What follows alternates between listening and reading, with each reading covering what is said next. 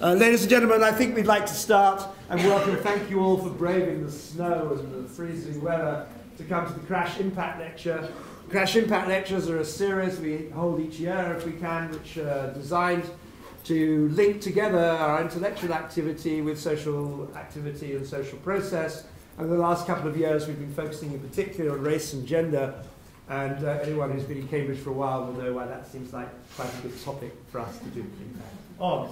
And it's an extraordinarily big pleasure for me tonight to be able to introduce Sara Ahmed from non-institutional context, who is one of the feminist writers, I think, who's influencing the current debate more than anybody else. Her work on diversity, her work on race, her work on gender, her work on inclusivity has been absolutely instrumental in the way I certainly think about these things, and I think pretty well everyone who thinks about them thinks about them. So it's, I hope you will join me in welcoming Sara to give the CRASSH Impact Lecture for this term.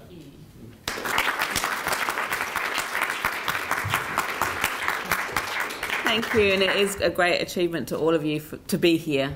I hope you get home safely. I'm already worrying about people's exit routes. But thank you, Simon, and I'm a pleasure to be part of CRASSH and the Impact series. So I'm going to be talking tonight about uses of use, diversity, utility, and the university.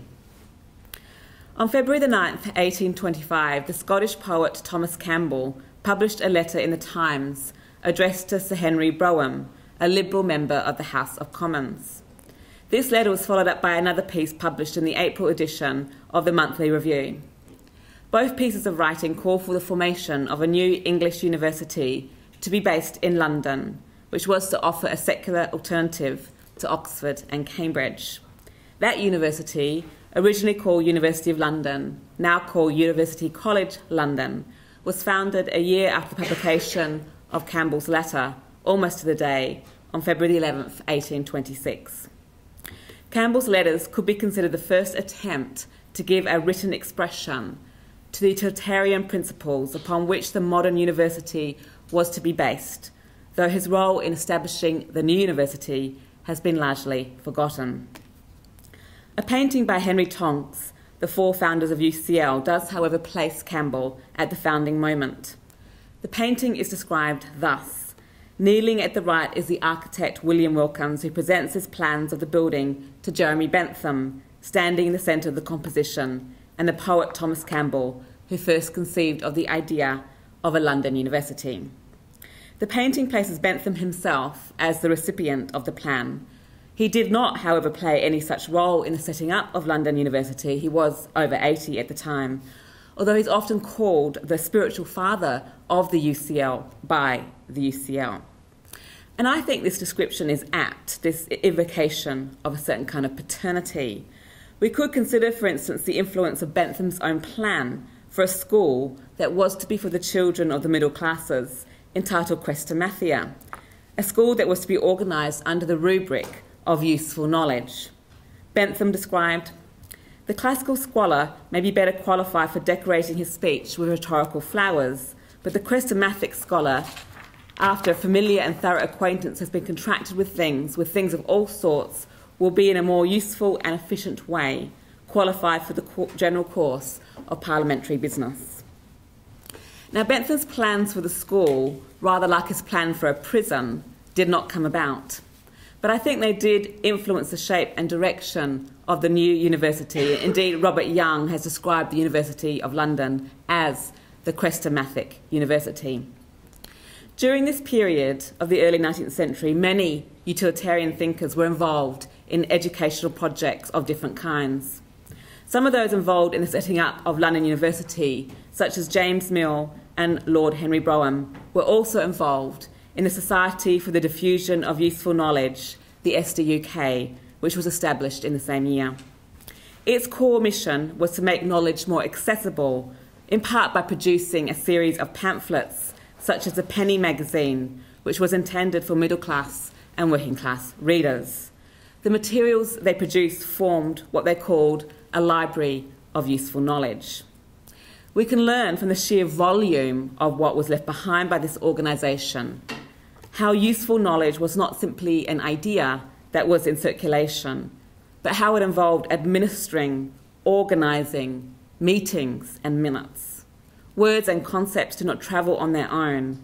They are picked up and put into papers that are passed around, creating trails for us to follow. I will not be addressing the history of the idea of useful knowledge today, though I do think it's a fascinating history and it's one from which I have learnt a great deal. But I wanted to open my lecture by referring to this history as it helps us to challenge any notion that utility arrives late to the university or that utility is a foreign policy imposed upon universities from elsewhere. In fact, I think it's important to remember that the modern university was conceived as a utilitarian project. My argument will eventually lead to a discussion of utility as a policy, but I do not start there. To start there would allow us not to witness how use shapes what is already here and who is already here. So I start not with utility, but with use. Indeed, one of my projects is to put use back into utilitarianism, which tends to be understood in a rather restricted way as a branch of moral philosophy or as a mode of economic rationality. And by use, I include use as an ordinary and dynamic activity, use as how we take hold of things of all sorts, to use Bentham's own terms. So when I say I want to put use back into utilitarianism, I acknowledge that use is already there. Utility is a use word, of course, albeit one with a narrower philosophical pedigree. Use is already there in the archives. Perhaps it is there in part because of how it went missing. In a letter sent to the SDUK by William Adamson in 1830, the word use, if you can see it here, is double underlined. And he's making a point that useful knowledge must involve use as an activity. Adamson writes, the art of reading is taught, but not its use. He argues that there is a lack of attention to use as an activity within the materials that are circulated by the Society for Diffusion of Useful Knowledge. He gave emphasis to use as an activity because he thought that use had not been emphasised enough. We can share an emphasis. I picked up that letter because of how it picked up on use. So my task in today's lecture is to think about diversity and universities by starting with use, a small word that has a lot of work to do. Rita Felski has called use workmanlike, a small word with a big history. Use has had and does have many uses. I'll be drawing on ideas I've been developing in a new book called What's the Use?, where I'm following use around the way I followed happiness in The Promise of Happiness and the will in Willful Subjects. To follow use is to connect bodies of work that are usually kept distinct, such as literatures in design, psychology and biology that make use of use to explain the acquisition of form. My arguments about diversity and use, including the use of diversity, build upon work by Chandra Talpahade Malhanty, Gloria Vecker, Jackie Alexander and Heidi Mirza, who have offered powerful critiques of diversity in the academy as a way of building feminists of colour and black feminist counter-institutional knowledge. So this first section is called Uses of Use. So in this section, I want to offer a meditation on use as a biography, as a way of telling a story of things. Use, when used as a verb, can mean to employ for some purpose, to expend or consume, to treat or behave toward, to take unfair advantage of or exploit, to habituate or accustom. Use is a relation as well as an activity that often points beyond something. Even when use is about something, to use something points to what something is for. Some objects are made in order to be used. We might call these simply designed objects. What they are for brings them into existence.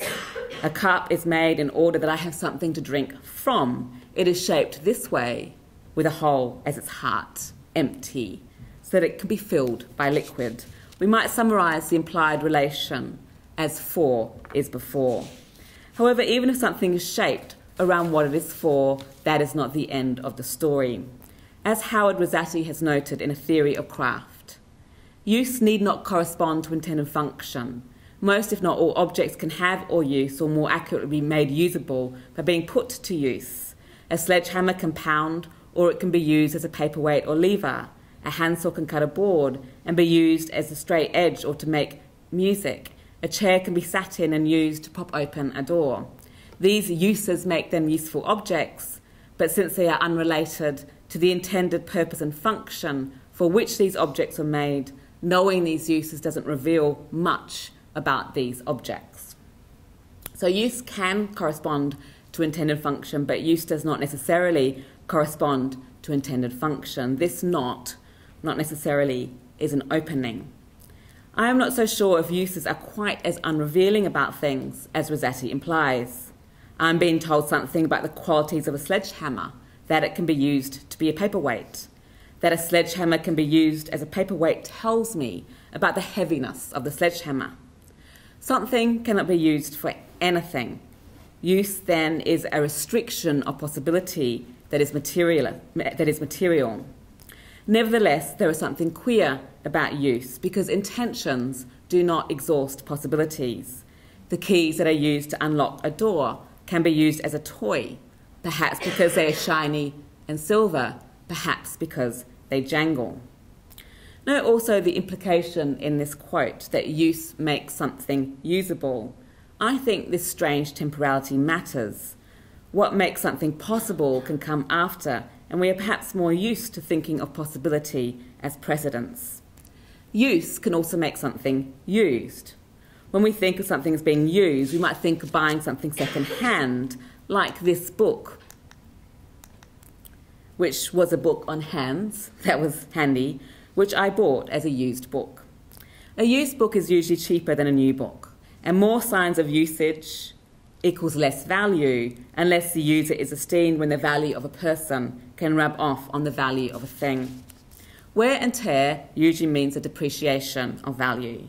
Marx, in Capital, discusses wear and tear in relation to machines. The material wear and tear of a machine is of two kinds. The one arises from use, as coins wear away by circulating, the other from non-use, as swords rust when it's left in its scabbard.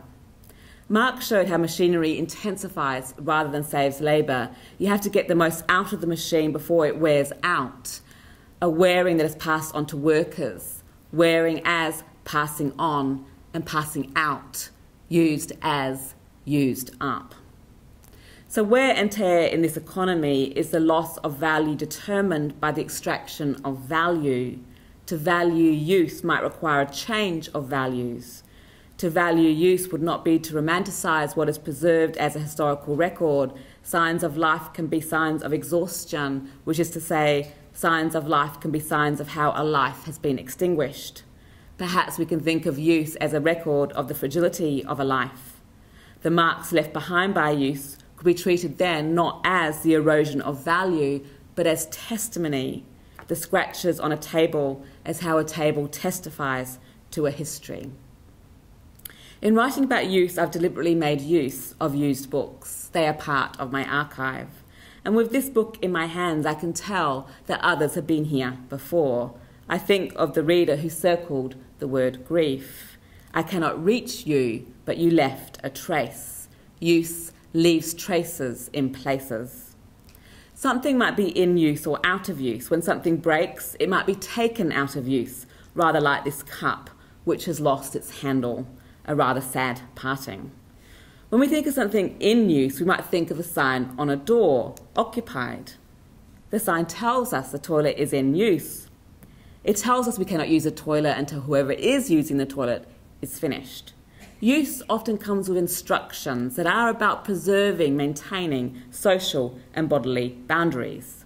Or take this image of a postbox. There is a sign that politely asks the would-be poster not to use the postbox by posting a letter into the box. So in the previous image, the toilet was occupied because it was in use. In this case, the postbox is out of use because it is occupied. Although, of course, from another point of view, it is in use. It has become a home for nesting birds. So intended functionality can mean who something is for, not just what something is for. And this means that something can be used by those for which it was not intended. That a postbox can become a nest is still telling us something about the nature of the object. We learn about form when a change of function does not require a change of form. But that change does still require something, a sign. Please do not use, and use is often used in signs, a sign that is in use to stop what would be usual, posting a letter through the box. The sign we assume is temporary. The postbox will come back into use as a postbox when it ceases to be a nest. Back into use. Use can involve comings and goings. Take the example of the well-trodden path. The path exists in part because people have used it. Use involves contact and friction. The tread of feet smoothing the surface. The path is becoming smoother, easier to follow. The more a path is used, the more a path is used. How strange that this sentence makes sense. Without use, a path can disappear, becoming overgrown, bumpy, or unusable, like this path. We know it's a path because of a sign, but you can hardly see the sign for the leaves. Use can be necessary for preservation. Use it or lose it. This is not only a mantra in personal training, which apparently it is. It can also become a philosophy of life, not using, not being. A path can appear like a line on a landscape, but a path can also be a route through life. Collectivity can be acquired as direction. The more a path is travelled upon, the clearer it becomes.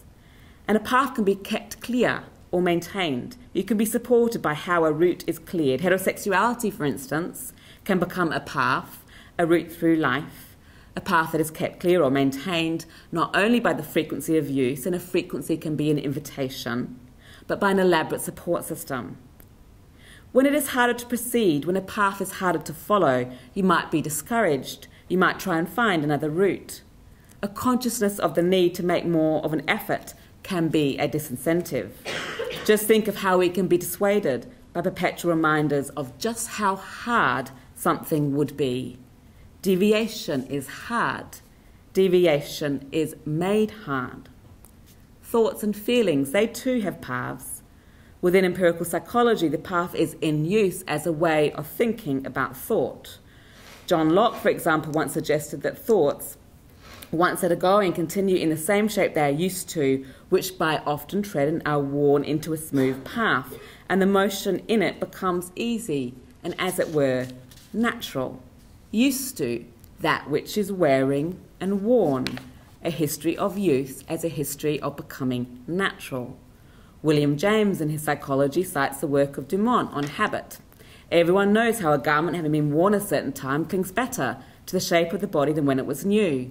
A lot works better after being used some time. At the outset, a certain force was required to overcome certain roughness in the mechanism.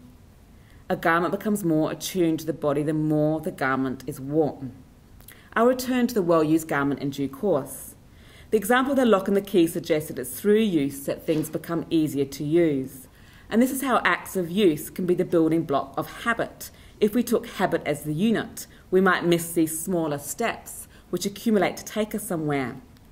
If use takes time, use saves time. Less effort is required to complete an action. The idea that use keeps something alive, or that using something makes something easier to use, is supplemented by another idea central to the emergence of modern biology, that use in making something stronger and disuse in making something weaker shapes the very form of organic life. For example, Lamarck, the French naturalist who first used the word biology in its modern sense, offered as his primary law the law of use and disuse. A more frequent and continued use of any organ gradually strengthens, develops and enlarges that organ and gives it a power proportional to the length of time it has been so used, or the permanent disuse of any organ imperceptibly weakens and deteriorates it and progressively diminishes its functional capacity until it finally disappears. These acquired modifications for Lamarck can be inherited, what is called simply use inheritance. Now, what is used and disused for Lamarck is dependent on the environment. Use is, in other words, a kind of passivity. It's how an organism receives a message from the environment about what it needs. Lamarck's famous example is the giraffe's long neck, although he only uses that example once, a fact that irritates greatly Stephen Gould, who complains about how the giraffe as an example has taken the place of the general law that Lamarck is trying to illustrate. His other well-known example is the blacksmith's strong arm, which he doesn't use at all. So I'm very interested in examples as having their own biographies of use.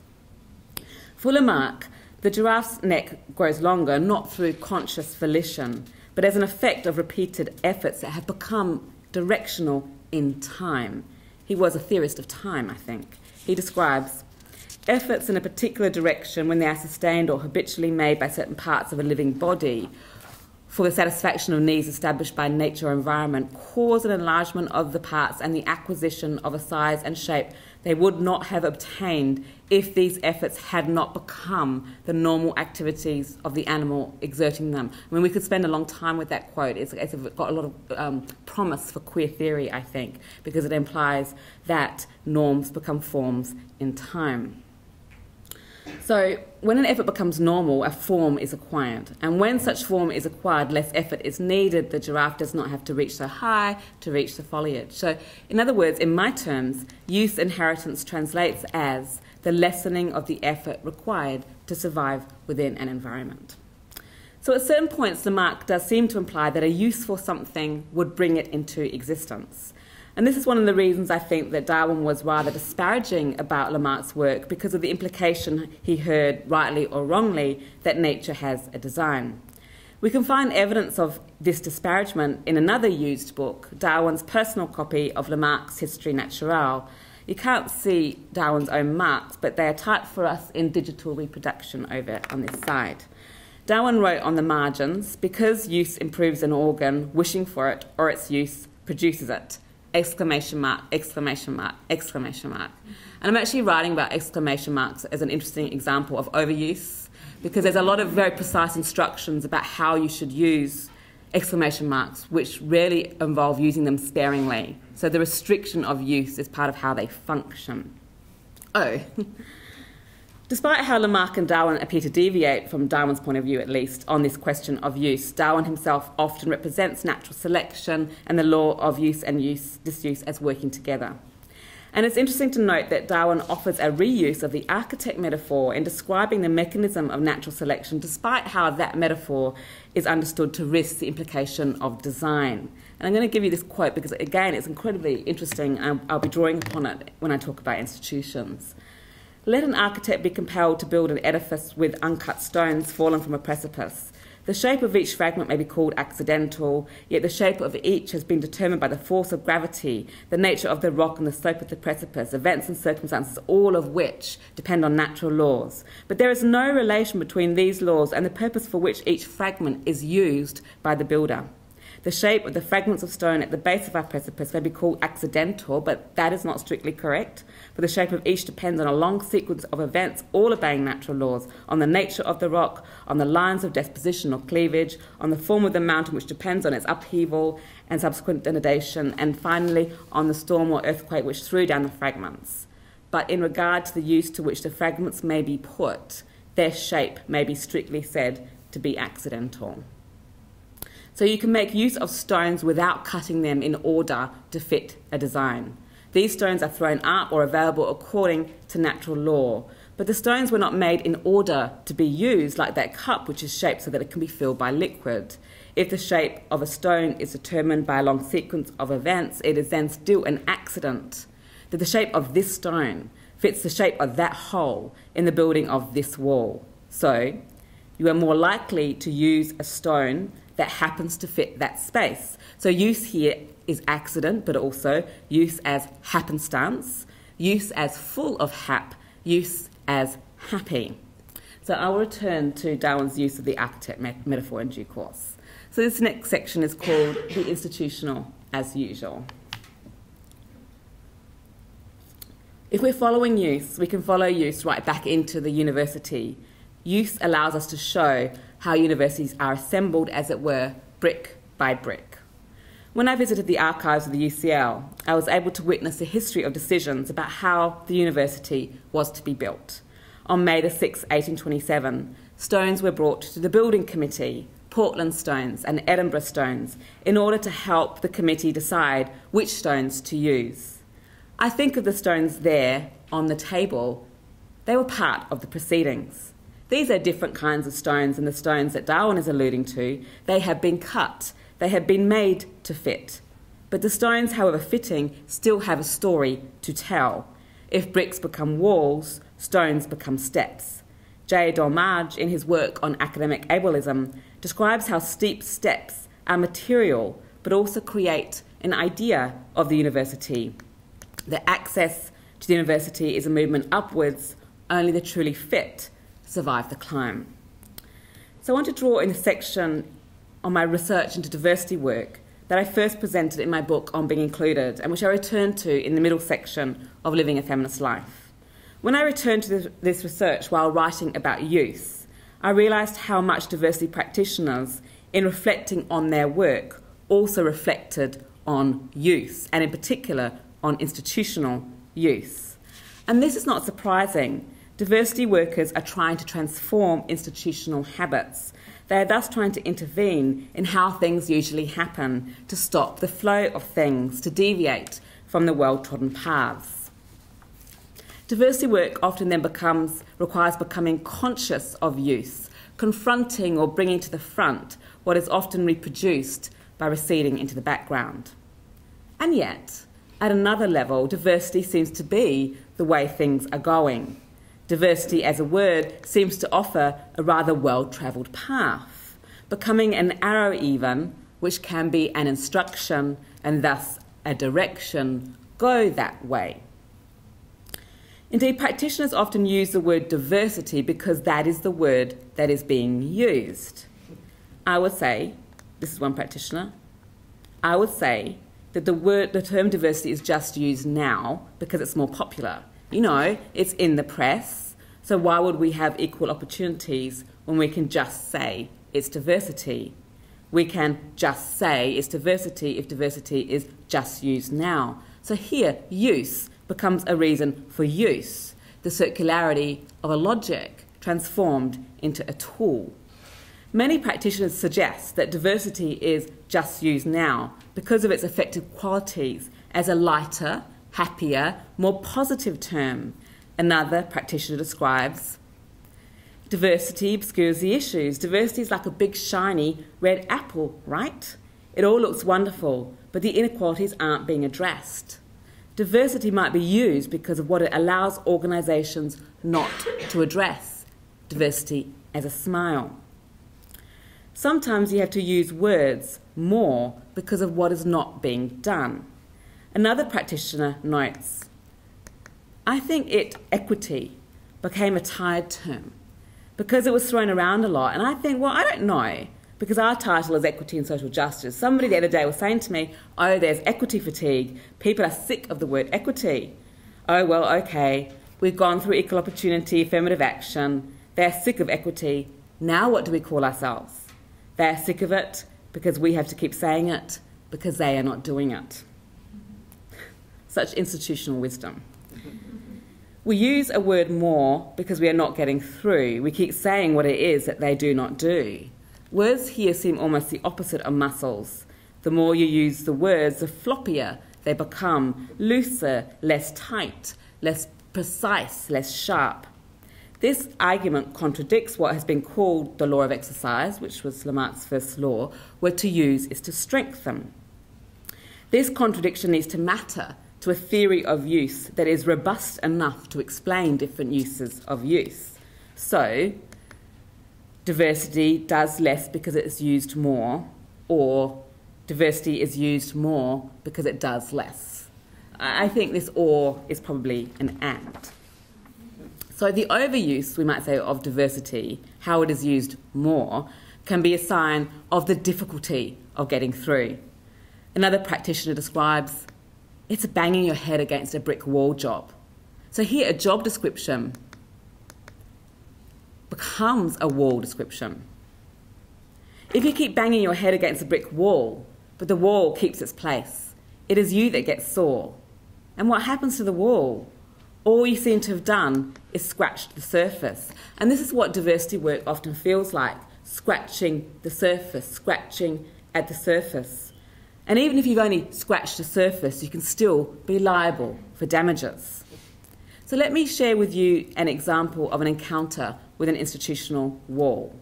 This example is from a practitioner who developed a new policy on academic appointments. And this is her story. It is a wall story, and like all wall stories, it's long.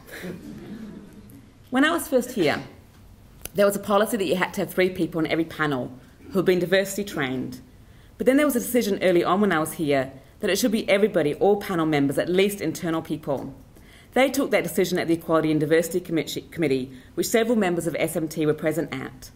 But then the Director of Human Resources found out about it and decided we didn't have the resources to support it, and it went to Council with that taken out. And Council were told that they were happy to have just 3 members. Only a person on Council who was an external member of the Diversity Committee went ballistic, and I'm not kidding, went ballistic, and said the minutes didn't reflect what had happened in the meeting because the minutes said the decision was different to what actually happened, and I didn't take the minutes, by the way. And so they had to take it through and reverse it. And the Council decision was that all people should be trained. And despite that, I have then sat in meetings where they've just continued saying that it has to be just 3 people on the panel. And I said, but no, Council changed their view, and I can give you the minutes. And they just look at me as if I'm saying something really stupid. This went on for ages, even though the Council minutes definitely said all panel members should be trained. And to be honest, sometimes you just give up. So it seems as if there has been an institutional decision, but individuals within the institution must act as if the decision has been made for it to have been made. If they do not, it has not. A decision made in the present about the future is overridden by the momentum of the past. The past becomes that well-worn path. What usually happens still happens. So in this case, the head of personnel did not need to take the decision out of the minutes for the decision not to bring something into effect. I've called this dynamic non-performativity, when naming something does not bring something into effect, or where something is named in order not to bring something into effect. The wall is that which keeps standing. I think of the wall as a finding. Let me summarise that finding. What stops movement moves. In other words, the mechanisms of stopping something are mobile, which means when we witness the movement, we can miss the mechanism. And I think this is very important, as organisations are good at moving things. But creating evidence of doing something is not the same thing as doing something. This is why I've called diversity workers institutional plumbers. They have to work out not only where something is blocked, but how it is blocked. So in our example, what stopped something from happening could have been the removal of the policy from the minutes. And if that had worked, the Director of Human Resources would have had a hand in what did not happen. But that wasn't what happened because it was noticed. So what stopped something could have been not noticing that the decision had been taken out of the minutes, or it could have been the failure to put the decision back into the minutes. But it was none of those things. It was the way in which those within the institution acted after the policy had been agreed. We thus learn agreeing to something can be another way of stopping something from happening. And so a diversity policy can come into existence without coming into use. So I noted earlier how a sign is often used to make a transition from something being in and out of use, such as in this case of the postbox that has become a nest. Institutions are also postal systems. So maybe the diversity worker deposits the policy in the postbox because she assumes the postbox is in use. She's right to make that assumption because she's following a procedure. The postbox that is not in use without any sign declaring it to be not in use might have another function to stop the policy from going through the whole system. The policy becomes dusty, rather like Marx's rusty sword. From rusty to dusty, a policy can become unusable by not being used. Consider also the energy this practitioner expended on developing that policy that did not do anything. The story of how a wall keeps standing is the same story as the story of how a diversity worker becomes shattered. As she says, sometimes you just give up. Maybe you end up feeling used up, limp, spent, rather like this tube of toothpaste, as if you've got nothing left to give. Or maybe you fly off the handle to recall that broken cup, an expression that can mean to snap or to lose your temper. To lose a handle on things can mean to lose yourself. You become the one who can't handle it. You don't have to say anything to be heard as breaking something. Another practitioner describes, you go through that in these sort of jobs where you've got to say something. You can just see people going, oh, here she goes. We both laugh, recognising that each other recognise that theme. The feminist killjoy, that leaky container, she comes up here. She comes up in what we can hear. We hear each other in the wear and the tear of the words we share. We hear what it's like to come up against the same thing over and over again. We imagine the eyes rolling as if to say, well, she would say that. It was from experiences like this that I developed my equation, rolling eyes equals feminist pedagogy. I think it's important to note that the policy that was stopped by not being used was a policy about how academic appointments are made. A university is a history of appointments. When I visited the UCL archives, I got a sense of the shape of that history. The secretary wrote letters in response to those who expressed interest in teaching at this new university. Once you had read one of these letters, it seemed like you'd read them all. They were standardised. A standard is what you create when you use the same form. So I was getting a bit tired of reading these letters. And then one letter jumped out. It was a letter sent in response to Professor Johann Friedrich Meckel in 1827, a Lamarckian, who was a staff professor in his time. And what was striking about this letter sent to Meckel was how all of the standards were suspended. The letter is long and personal and gushing, detailed. It can become a standard to suspend a standard. I know of many more recent cases where the usual procedures are bypassed to enable the recruitment of such and such staff professor, even though that bypassing is a bypassing of the equal opportunities procedures that are supposed to be compulsory. We can begin to appreciate a difficulty here. Diversity workers might try to develop new procedures to stop the reproduction of the same thing, but procedures are what is suspended to enable that very reproduction. Appointment panels are thus places to go if you want to learn more about how institutions are reproduced, about how decisions are made about who is, to use a much-used term in the British context, appointable. A person in a diversity training session I attended shared that people in her department had an unofficial criteria for appointability, whether someone was, quote-unquote, the kind of person you could take down to the pub. They wanted someone who can inhabit spaces with them, being with as being like, someone they can relate to, drink with. I remember one time a woman of colour was being considered for a job in my department. She worked on race and sexuality, and someone said in a meeting with concern, but we already have Sara, as if having one of us was more than enough. There was a murmured consensus that she replicated me, even though our work was quite different. There was no concern about other such areas. Concern. No concern, how things stay the same by seeing others as the same. I want to go back to my discussion of uses of use. An institution is an environment, and environments are dynamic. It is because environments change that uses change. An institution is also, however, a container technology. You can reproduce something by stabilising the requirements for what you need to survive or thrive in an environment. Once these requirements have been stabilised, they do not need to be made explicit. Use becomes instead a question of fit. Remember Darwin's use of the architect metaphor. The builder uses the stone that just happens to fit.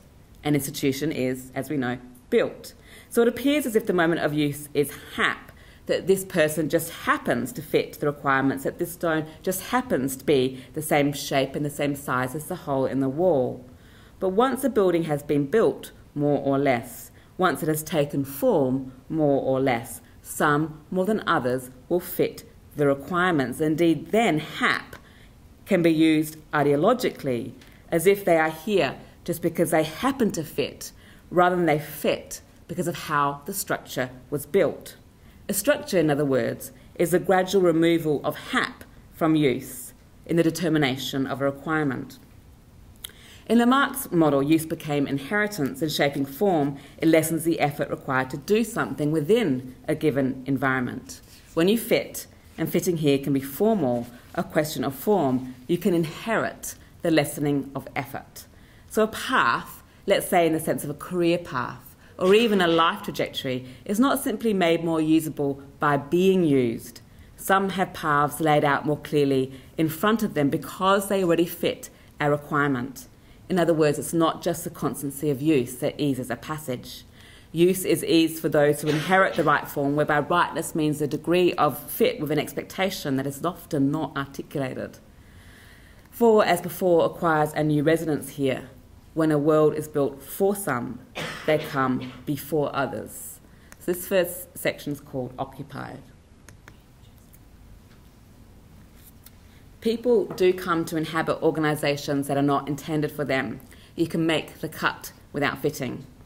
If you arrive into an organisation that is not built for you, you might experience that for what it's for as tight or as tightening.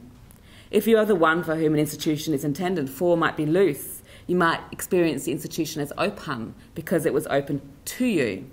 So if use is a restriction of possibility as material, as I suggested earlier, some will encounter that restriction more than others. This is why I think of the institution as rather like an old garment. It has acquired the shape of those who tend to wear it, such that it becomes easier to wear if you have that shape. And this is also why I think of privilege as an energy-saving device. Less effort is required to pass through when a world has been assembled around you. If you arrive with dubious origins, you're not expected to be there. So in getting there, you have already disagreed with an expectation of who you are and what you can do. Then an institution can feel like the wrong shape. Annette Kuhn describes how, as a working-class girl in a grammar school, she felt conspicuously out of place. She describes the sense of being out of place by giving a biography of her school uniform, a biography of use. How by the time her ill-fitting uniform came to fit, it had become shabby and scruffy. The word wear originally derives from the Germanic word for clothing. It then acquires the secondary sense of use up or gradually damage from the effect of continued use on clothes. So it's not just that when something is used more, it fits better.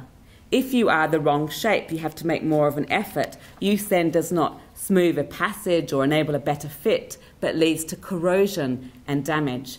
This difference between use that smooths and enables and use that corrodes and damages is a distributed difference. So not fitting can be about the body you have, about your own requirements. Rosemary Garland Thompson's important term, a misfit, helps us to describe these mechanisms. When you don't meet the requirements, you become a misfit.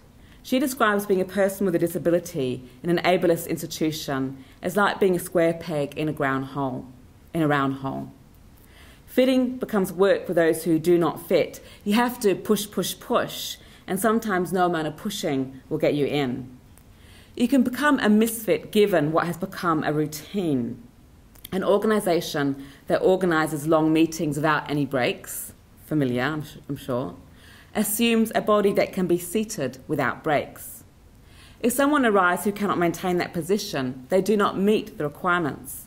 So if you lay down during the meeting, you would throw the meeting into crisis. I think a social justice project requires throwing meetings into crisis.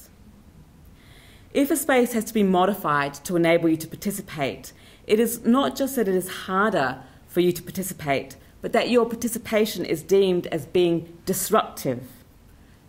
To do the work of fitting often really means to fit in. You might have to try to fit in when or because you do not fit in. A woman of colour describes this work. I think for a person of colour, there's always a question of what's this woman going to turn out like. They're nervous about appointing people of colour into senior positions. Because if I went in my sari, wanted prayer time off and started rocking the boat and being a bit different and asserting my kind of culture, I'm sure they'd take it differently.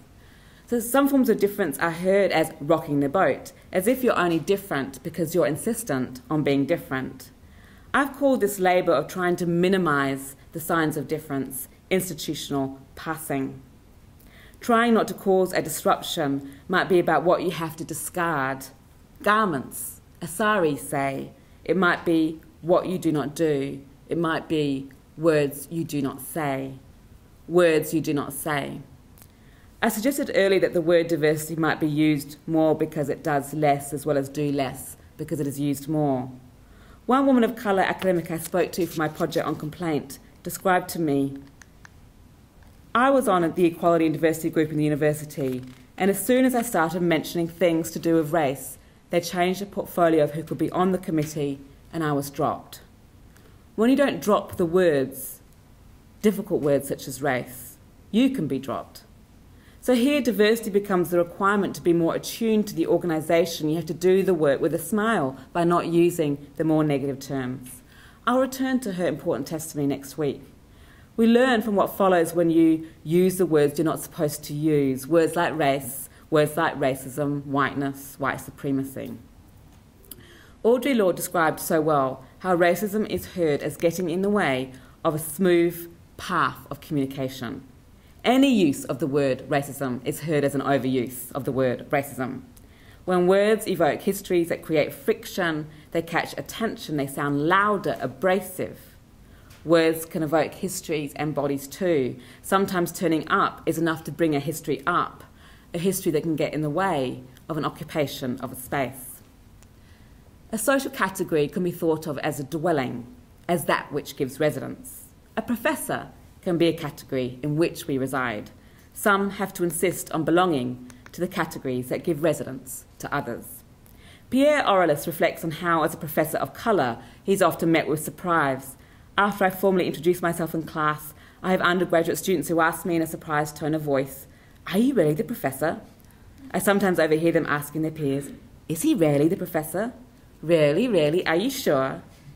Being asked whether you are the professor is another way of being made into a stranger, being asked where you are from as a way of saying you are not from here. Brown, black, not from here, not from here, not here, not. You might walk into a seminar room with a white male professor. You're both professors. But you can feel the gaze land upon him, plop, plop. You don't appear as professor because you are not how a professor usually appears. And he is addressed as a professor, hello professor. And if you were to say, hey, I'm a professor too, he will be heard as drawing attention to yourself. Diversity work, how you end up appearing as drawing attention to yourself. So categories such as professor are occupied. Those who are assumed to reside there also benefit from that assumption. There is so much you are saved from having to do. Diversity work teaches us how the university as such is occupied. Next week I will discuss occupation as a matter of how spaces are being used. But you can just be sitting in a lecture theatre and be surrounded by a history and feel that the space is occupied. One thinks of UCL, where you can encounter Bentham's dead body, well, minus a head or with a wax head, or enter a lecture theatre named after Francis Galton, I'm sure you will know, coined the word eugenics, and who donated funds to enable the setting up of a programme in national eugenics, as well as a professorship of eugenics. That professorship was first taken up by his student, Carl Pearson, who, as you can see, you can now go to his reading room. UCL has removed the word eugenics from the programme and the professorship. They've replaced the word eugenics with the word genetics. Lose the word, keep the thing, not using as reproducing. They have kept Galton's name, however. When asked to justify the continued use of Galton's name by a member of the audience at a panel, Why Isn't My Professor Black?, that took place in 2016, the Pro-Vice Chancellor of UCL said, "In my defence, I inherited him." Use inheritance becomes use as inheritance. And as you'll probably know, UCL recently housed a conference on eugenics, keep the thing, find the word. Sometimes we are asked to reproduce what we do not inherit.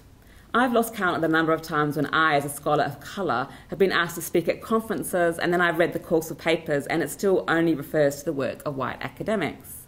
Whiteness can be so occupying, like a phone line that's always busy. Maybe you are invited to speak because if you speak, then the conference will not be white. The fantasy that you bring an end to whiteness is how whiteness is reproduced as a line. One time when I read such a call for papers, same old, I said something. And sometimes you say something because of what they're doing. You keep saying it because they're doing it. His explanation: I try to cater to my more conservative colleagues who I feel might need a kind of reassurance achieved by citing people they are well acquainted with. So sexism and racism become a kind of citational practice, but also a catering system, justified as a form of reassurance, a way of keeping things familiar for those who want to conserve the familiar, a system of acquaintance, a friendship network, a kinship network, something that you do on behalf of others to reassure others that the system in which they reproduce themselves will be reproduced. Friendly, like. This is why in Living a Feminist Life I called white men as an institutional category a citational, relational. Citation is another way of talking about the use of use. You might be asked to follow the well-trodden paths of citation, to cite properly as to cite those deemed to already have had the most influence. The more a path is used, the more a path is used. The more he is cited, the more he is cited.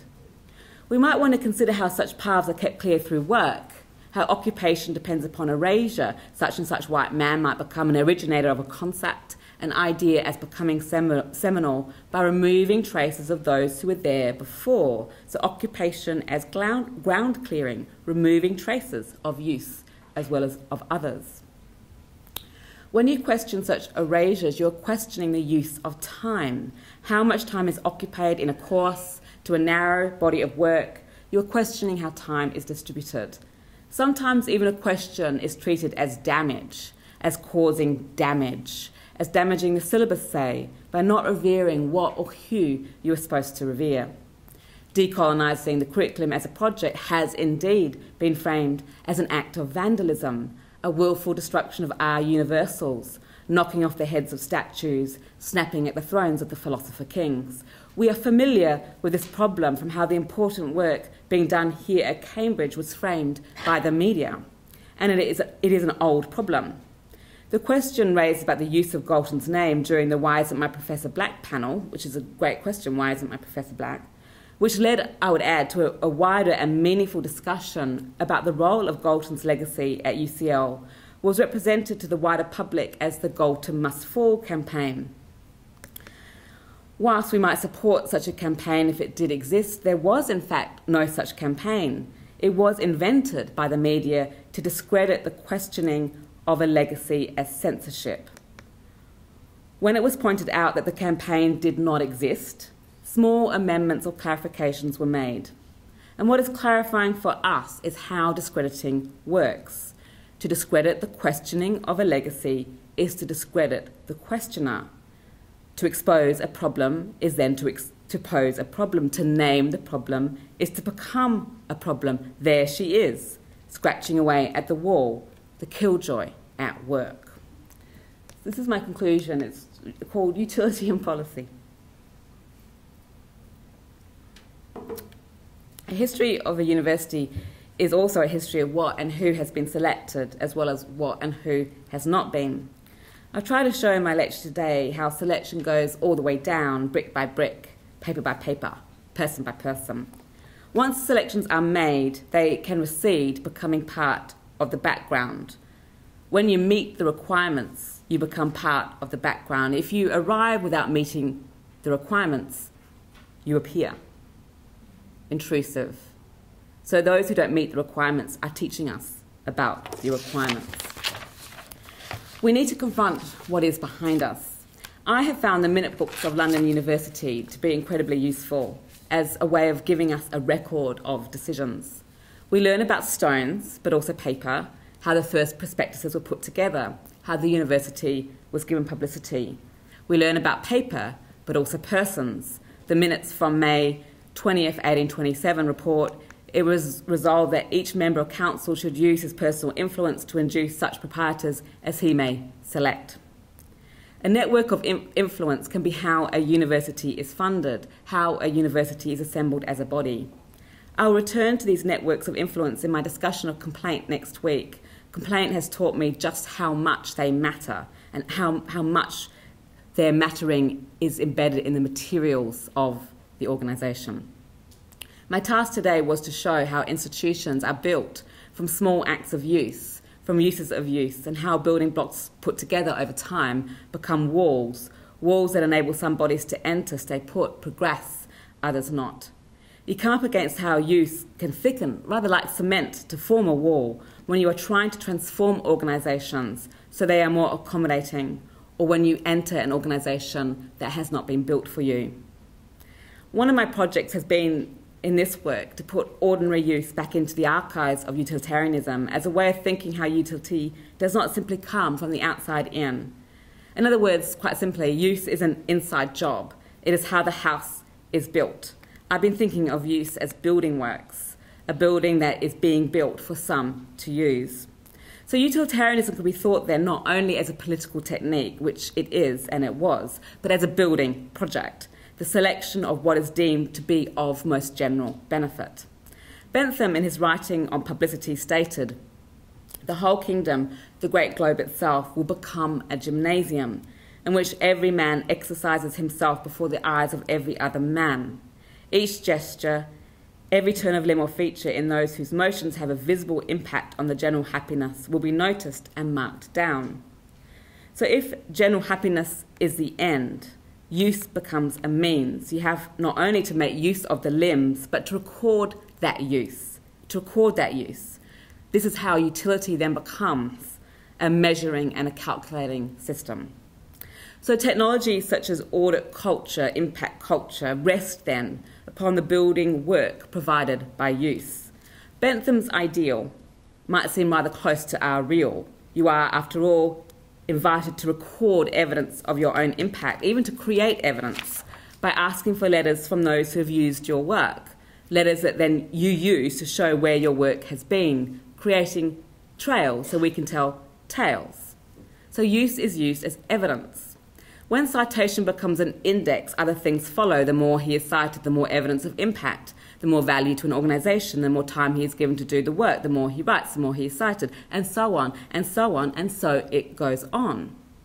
So when we are talking about being given time for the motions that can have an impact on general happiness, we are talking about others doing other kinds of work. She does more of the housework, the administrative work, the pastoral work, the work that is less valued, diversity work. I'm using gender pronouns here for a reason.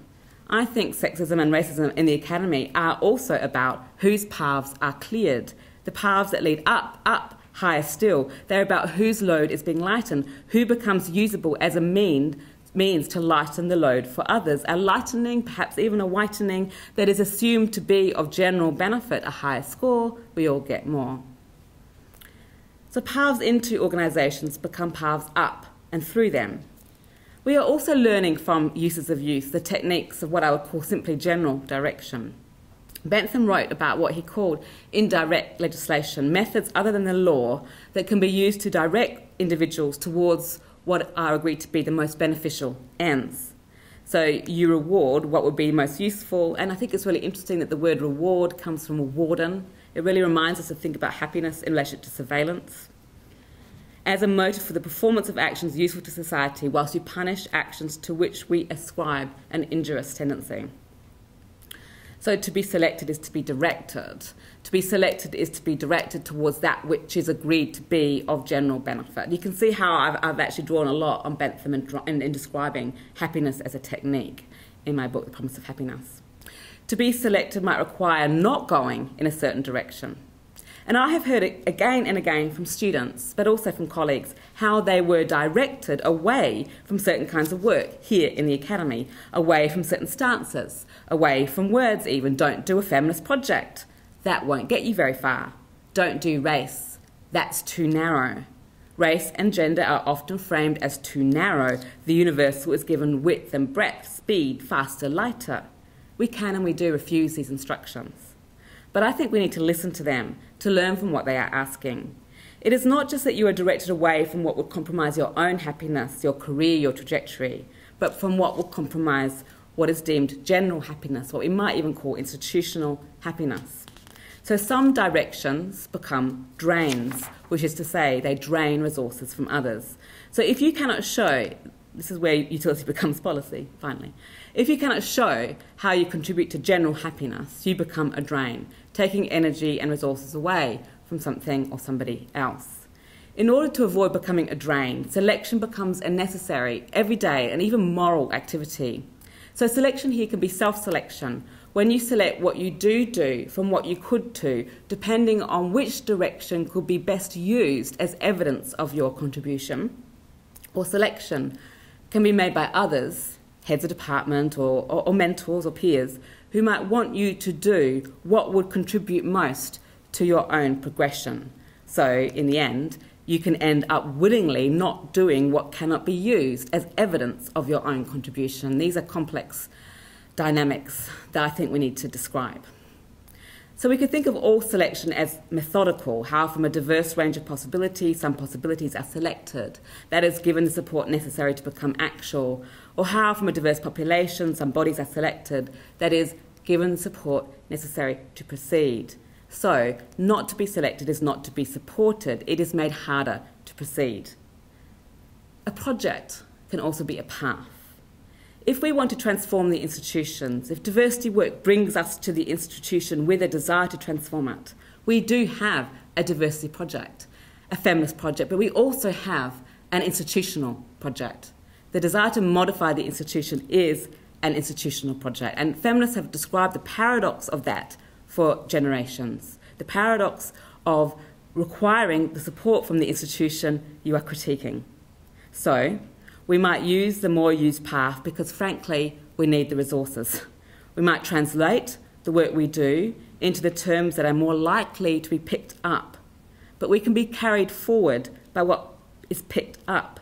The more we use the more used path, the more we are aligned. We are going the same way that others are going. If you try to deviate, if you change direction, you would in fact be getting in the way of other people's motions. So, this is the paradox. If we proceed on a path in order to disrupt it, we can end up not disrupting it in order to proceed. I think of this problem as a paradox as well as a pain. It is a pain. It is a problem that we need to keep at the front of our work, not because we can resolve it, but because we cannot.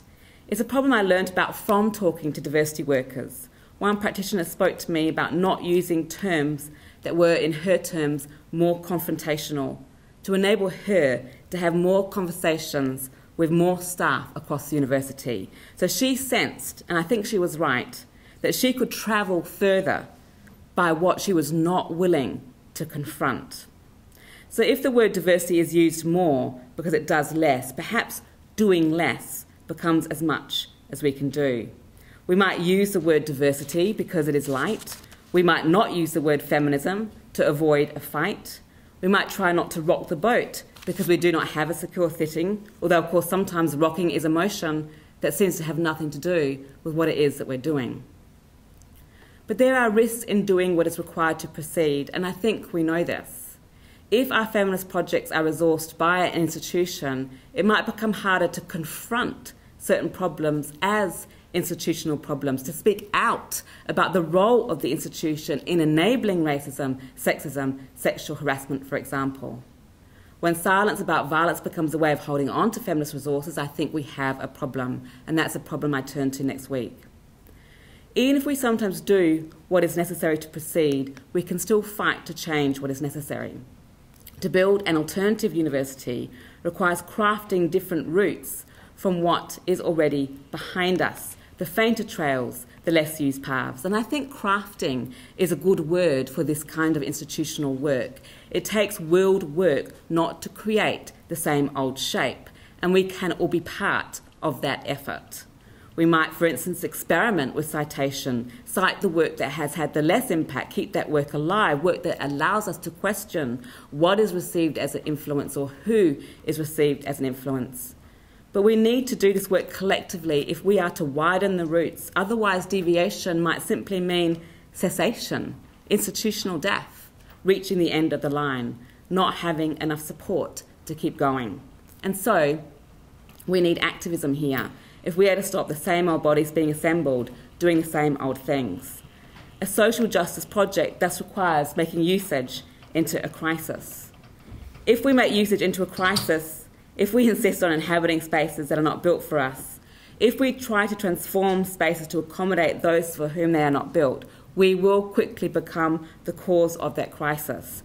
And we can't always afford to be the cause of that crisis. So I think building support systems, feminist shelters, safe spaces even, becomes part of what we do, how we do what we do.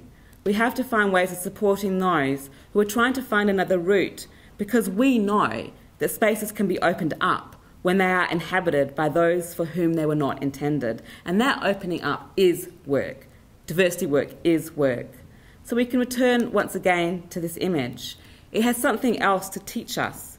Disrupting usage and creating a shelter can refer to the same action. Thank you.